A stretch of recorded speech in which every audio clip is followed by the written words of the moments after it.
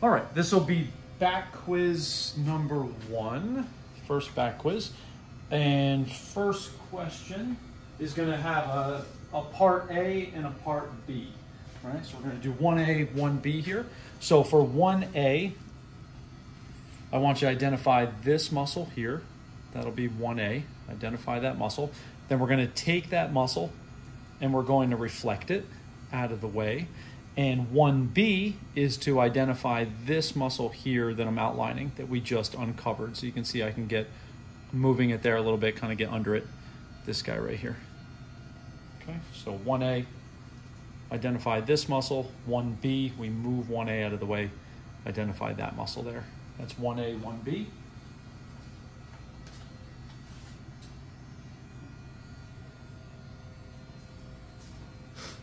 Number 2, we're gonna move up a little bit.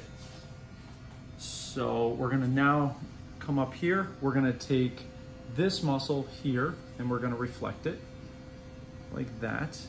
Then we're gonna take these 2 muscles here and we're gonna reflect those. And I want you to identify this next muscle right here that we uncover right there. That's number 2.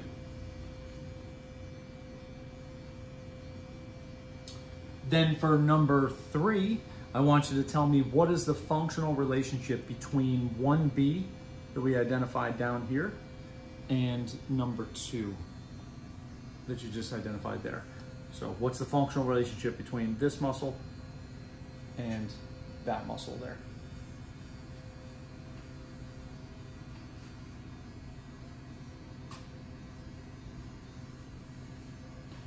Number 4, we are going to put these 2 muscles back like that. And I'm just going to move this down into place. So kind of move the shoulder back down, something like that there. And grab this, and for next one, we want to identify that muscle right there. That one there. That was number 4.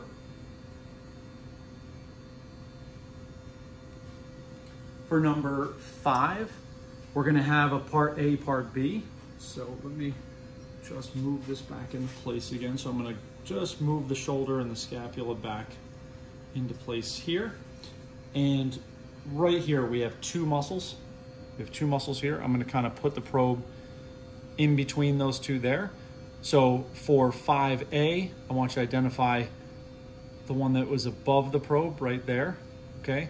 And for 5B, identify the one that's below the probe down there. So again, the probe is right in between 2 muscles here. This is A, that's B. That.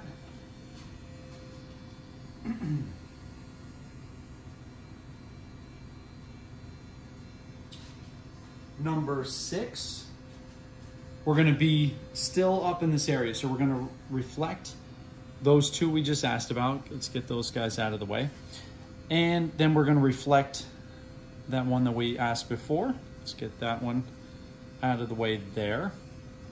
Then we're going to take these 2 muscles here. These are the ones that are kind of going up in this direction. These 2 guys, we're gonna reflect that. Let's get that off of there.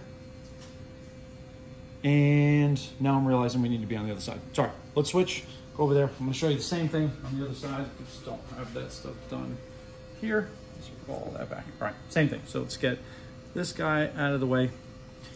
Let's take those 2 that we asked about out of the way. Here was that one we asked about before. Let's get that out of there. Then we got 2 muscles here that we're gonna reflect like that. Get that out of there. Then we are going to take this muscle here and we're going to reflect that up out of the way. And we're going to uncover this muscle here. So I want you to identify this muscle right there. Okay, that is 6A. 6A. identify this muscle here. And then for 6B, if we cut this muscle out of the way, what muscle would we uncover underneath of there? So it's one that we did not get a visual on. This is a muscle that we did not have a visual on, but it would be located deep to this muscle here. That would be 6B.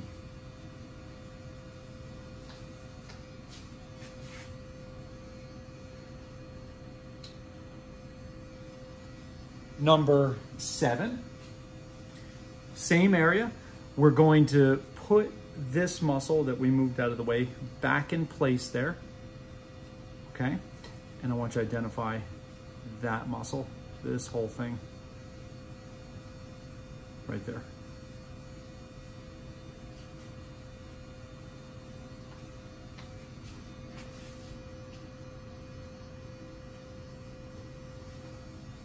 For number 8, we're gonna be in the same area. Now we're gonna move this guy back out of the way, like that. That was the one you just identified. So we're gonna move that.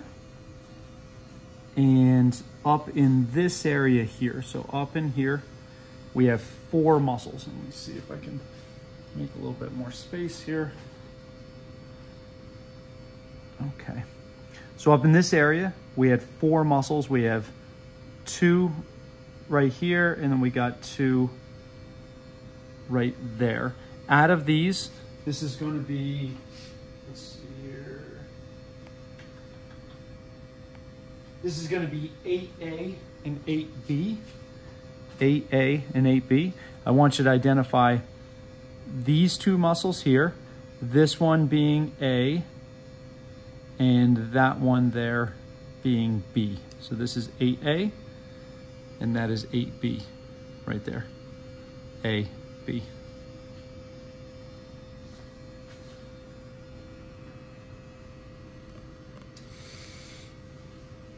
All right, for the next couple, I'm gonna show you a movement, all right? Yeah, so you can put it on me here, right? I'm gonna demonstrate a movement. So for number 9, I'm gonna kind of do this from the side. So I'm gonna start anatomical position, okay? Or going to begin here. So the beginning of the movement will be me being like this. Start here, end here. All right. Begin like this, end like that. All right. So name that movement. Then for, let's see here, so that was 9. Then for the next 4, all right. So 10, 11, 12, 13. All right. The next 4. I want you to name 4 movements that neutralize while we're doing that movement I just showed you. So again, from start here, end there. So when we're doing that movement, I want you to name 4 movements that would neutralize while we perform that movement. Now it'll be for 10, 11, 12, 13. That's it. All right, so pause. Go over your answers, and then as soon as you're ready, you can unpause and we'll go over all the answers. All right? Okay, let's go over the answers. All right, so the first one, we had a part A, part B. So we had 1A was this muscle here, and that was going to be latissimus dorsi. Then we reflected latissimus dorsi, and 1B was this muscle here, which was going to be serratus posterior inferior. Then we move on to number 2, and we're going to take trapezius out of the way, like that. Then we're going to take rhomboid major and minor out of the way. And then the next muscle down, oh, sorry, I guess I'm just folded up there. There we go. The next muscle that we get to, this guy here, is going to be serratus posterior superior. That was number 2. Then number 3 was to give me the functional relationship between number 2 and number 1B. So between serratus posterior superior and serratus posterior inferior, and the functional relationship between those two is going to be antagonistic. Then number 4, if I can find it, was up here. So for number 4, we put rhomboid major and minor back in place, and then I kind of moved the scapula and the shoulder kind of back into place here. So let's hold that out of the way like that. And it was to identify this muscle that we're seeing there, and that's going to be levator scapulae, that one that I'm moving there, levator scapulae. Then number 5, that was part A, part B. So we're going to take these two guys and move them back into place. So we kind of grab these guys, I move the scapula and the shoulder back like that, and then we put the probe here and we split this muscle into its 2 parts. So first part was rhomboid minor up here, that was part A. Part B down here was rhomboid major. It was rhomboid minor, rhomboid major, and we had the probe kind of right in between those two there. Then number 6 was in 2 parts. So we went up here. Now we're going to move rhomboid major and minor out of the way. We're going to move serratus posterior superior out of the way. Then we come down to the splenius, capitis, and cervicis muscles. Oh, I'm doing the same exact thing I did during the quiz. We got to go to the other side. Sorry. Same exact thing I did over there. It's just I don't have this one completely dissected out. So let's go to this side. Let's put this stuff back. Just get kind of back where we were. All right, so we were just doing rhomboid major minor. We're going to reflect those two. Then we reflect serratus posterior superior. Get that out of the way. Then we come down to splenius, capitis, and cervicis. We're going to reflect those two. Then we uncover semispinalis. We're going to reflect that one. So it's a long way down to go. Then we uncover this area. So the next one we had was to identify multifidus. I think that was, let me just check the number. I think it's 6, right? Yeah, 6A. 6A is multifidus here. And then for 6B, I said, if we were to cut multifidus out of the way, what muscle would we expose? It would be rotatories, which would be located deep to multifidus. Now that's one that we did not see a picture of, but you do want to know where it would be, and it would be located deep to multifidus there. Next one, number 7, was to recover up multifidus. So we're going to take this muscle here, put it back in place, and we want to know what muscle here would sit on top of multifidus, and that would be semispinalis. That's 7. Then number 8 was 2 parts, right? So we're gonna retake semispinalis out of the way. So we're gonna reflect semispinalis, and then we were looking deep down into this part here. So let me hold semispinalis out of the way a little bit more. And we had 4 muscles here. We had these 2 next to each other there, and we had these 2 next to each other there. And this one was to identify these 2 here.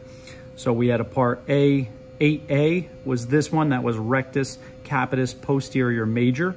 And then 8B was this one over here, which is rectus capitis posterior minor, right? So A was major, B was minor there.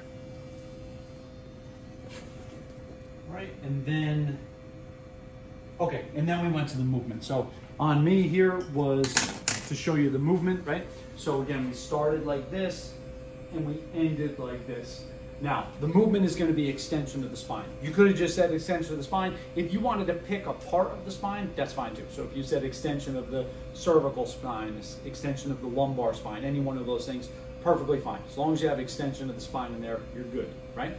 Then we wanted to know, while we're doing extension of the spine like that, right, we want 4 movements that neutralize. So, couple things. You have to know that to do extension, we needed a bilateral contraction of one of our spinal muscles. So you could have said a bilateral contraction of longissimus, spinalis, rotatories, multifidus. It does not matter, right?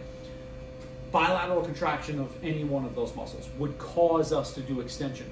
When we have a bilateral contraction, then what we're neutralizing are the unilateral movements. So in order to do extension, I have to have the lateral flexions neutralized. So you can say lateral flexion to the right, lateral flexion to the left. That would be 2 movements. And I also need to have the rotations neutralized as well. So you could say rotation of the spine to the right, rotation of the spine to the left. All of those things would cancel out or neutralized if we were doing extension of the spine. So it's going to be right and left lateral flexion, that's 2 of the movements, and right and left rotation of the spine, that would be the other 2 movements. So that would be for 10, 11, 12, and 13. It does not matter the order that you put them, but those are the 4 movements that you would want. Okay?